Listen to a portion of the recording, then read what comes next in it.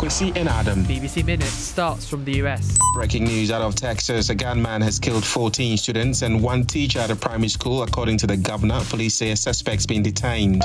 Sports updates. A bid to take over Chelsea Football Club has been approved by the Premier League. Early Dodgers co-owner Todd Boehly heads the consortium leading the $5 billion bid. The purchase needs the government's nod. Lots of reaction from the world of tennis to Jo-Wilfried Tsonga's last ever match. Yeah, there were tributes from Federer, Nadal, Djokovic and more in a video shown at the stadium after the match. Petra Kvitova tweeted, "You played with your heart. Tennis will miss you." In the women's game, former French Open champ, second round.